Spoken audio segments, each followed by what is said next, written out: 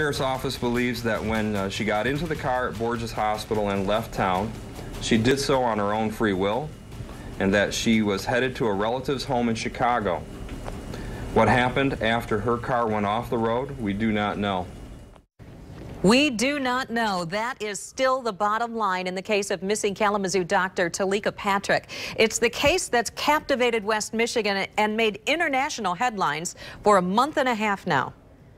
But everyone's still asking, where is Teleka? The Kalamazoo County Sheriff today, in a live news conference that we carried on Wood TV 8, asked the public for more tips on where she might be. We were the only ones to carry that news conference live on TV, and you may have seen it right here on Wood TV 8. 24-hour News 8's Leon Hendricks was there. He's tweeting by the moment, and he's been breaking news in this case since the beginning.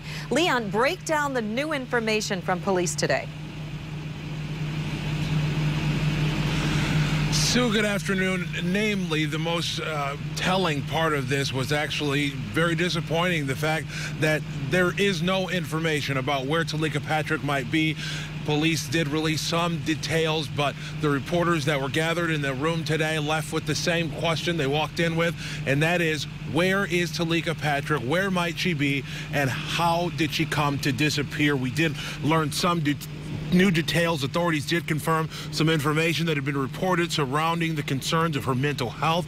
They also, for the first time, released information about where Dr. Patrick was headed. They say she was on the way to visit a family member in the Chicago area. Police also cleared the air surrounding gospel singer Marvin Sapp, who had taken out a PPO against Patrick, saying that he is simply an innocent victim and not suspected to have had anything to do with her disappearance. After that news broke, authorities say they started getting tips about his possible connection to this case, and they wanted to set the record straight completely on that. They say he has cooperated with the investigation, and to be clear here, Marvin Sapp, they don't believe, has anything to do with her disappearance. The focus of this investigation is now in trying to determine the circumstances of her disappearance. Police say they believe she at least originally left on her own volition. They also say that they have some indication that she may have been trying to conceal her whereabouts on her own. So right now they're just trying to sort through why this has continued. They talked about past behavior and the fact that she had disappeared for short stints before, but never had gone away for this long. The sheriff, at one point, in response to one of our questions, put out a message directly to Dr. Teleka Patrick. My message to her, if she is watching, is that if for whatever reason that this is an event that may have got out of hand, meaning a temporary situation that became permanent because of the attention, I would say all is forgiven, and please come forward, because we need you to help your family and help everyone else understand what your situation is. Now, the sheriff did say, most concerning perhaps, the fact that they have not gotten many tips that have been helpful in this case. They say they've gotten a lot of information from people speculating about what happened, people with theories based upon what they've learned about her mental health, but they aren't getting those good tips.